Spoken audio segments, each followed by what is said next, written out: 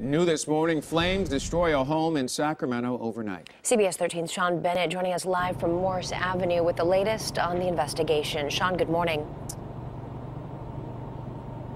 Good morning, guys. And a board-up crew has been on scene now for about 45 minutes, but they have yet to begin their work. That's because the fire department still has hoses dragged, and they're dealing with these hot spots that continue to flare up from this ranch-style home here. Lengthwise, it's a long piece of property here. Roof caved in. We'll go ahead and show you some of the video here. These plumes of smoke were huge, taller than the trees in this area here. You probably see it a couple blocks away. Probably see it at the hospital just down the street. It's the Kaiser here along Morse Avenue.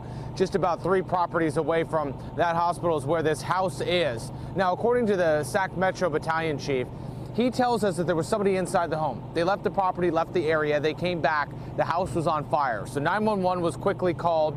Firefighters arrived on scene. They went into a defensive mode immediately, worked it from the outside before they were able to go on the inside. Once they went on the inside, that's when they made the discovery. They found a cat that had died in the fire. Now, an arson investigator did come out to the scene. They could not find out where this fire started and what the cause of the fire was. We do know that the fire did not spread to any of the neighboring properties. There were no injuries to any of the firefighters and, of course, the person living inside that home. Fire department now calling this home here in Sacramento County, guys, a total loss. We'll send it back over to you.